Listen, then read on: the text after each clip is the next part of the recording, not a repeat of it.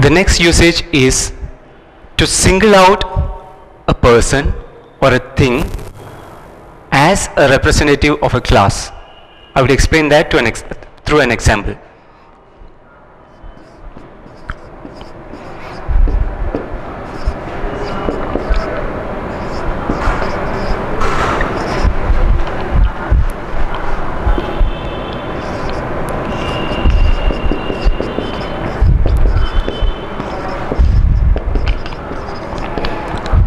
Fine, please read the sentence. A dog is a faithful animal. When I say a dog is a faithful animal, do I mean one dog is a faithful animal? No, I don't. So what am I doing here? I am singling out one dog as a representative of the whole class of dogs, of all the dogs around the world. Now, this dog is a representative. So pointing at the dog, I would say a dog is a faithful animal. Okay? So the same thing you can do using the article the also. Okay? Please listen. The same thing you can do using the article the. When I say the dog is a faithful animal, it has the same meaning as the first sentence. Okay? Only a subtle difference. In the first one, as I told you, I singled out one dog to be a representative of all the dogs. In the second sentence, I don't do that. I simply say, when I say the dog, it means all the dogs. Okay? So that's the difference. Fine? Now let me come to the next usage.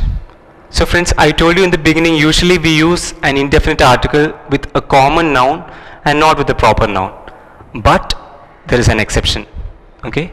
In grammar there are a lot of rules, and more than rules there are actually exceptions. Okay? So here is one such exception.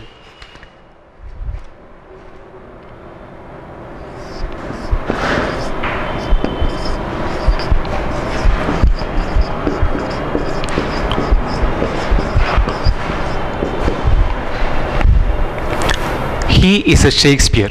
Okay, what happened here? Suppose one of my friends write a poem or a play or something literary.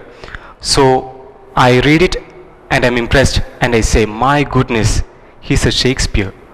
So what do you mean here? Here, Shakespeare is not a name. In fact, this name stands for a quality. Okay? A quality of what? A quality of having a talent in writing things, okay, or literary prowess. That is what Shakespeare stands for here. So when I say he is a Shakespeare, it simply means he is a good writer. Okay? Similarly, imagine one of your friends is showing too much kindness to people. If she is too lenient with people, we would say she thinks she is a Mother Teresa. Okay? So there, Mother Teresa, rather than using it as a name, we are using it as a quality, the quality of kindness and love. Alright? Okay friends, next is the usage of the indefinite article in exclamatory sentences. I hope you know what exclamatory sentences are. We express a sudden emotion in exclamatory sentences, right? So look at these sentences.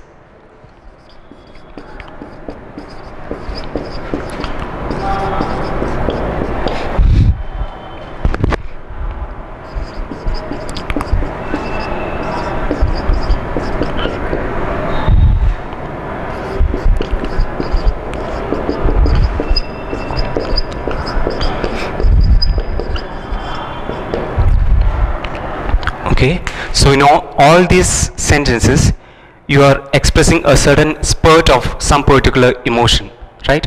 So these sentences are self-explanatory, right? When you say what a hot day, right? So what you should pay attention to is the placement of article.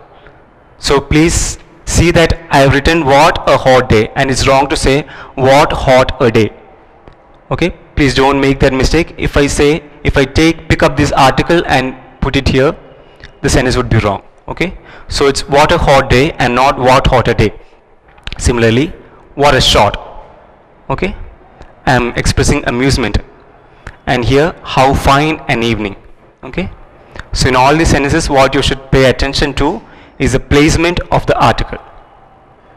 Okay, similarly we use indefinite articles in certain sentences which use the expressions.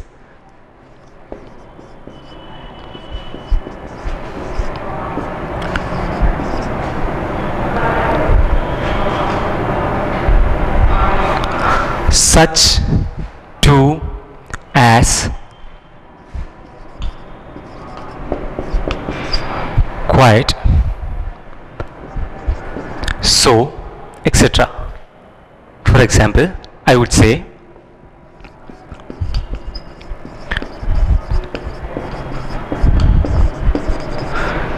it was such a hot day that I could not go out. Okay, so please don't make the mistake of saying it was a such hot day that I could not go out. No. Okay, so placement of the article is important. Now,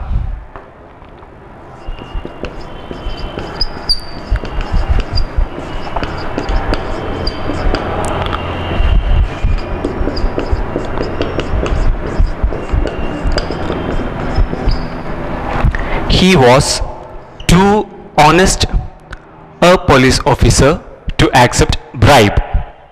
Okay, he was too honest a police officer to accept bribe. Next,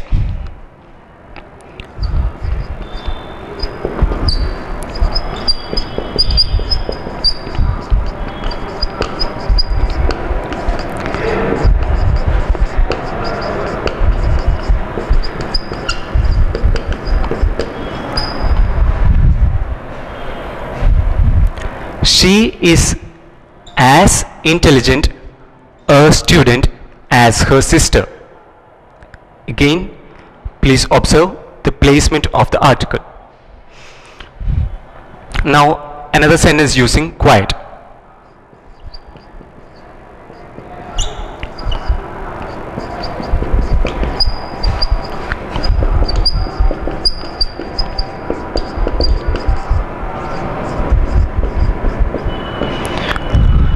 This is quite an interesting story. Okay, see where quiet comes and see where the article comes. Alright, so the placement of the article is of great importance. Next, the indefinite articles are also used before verbs which does the function of nouns. So what are such verbs? Let's see.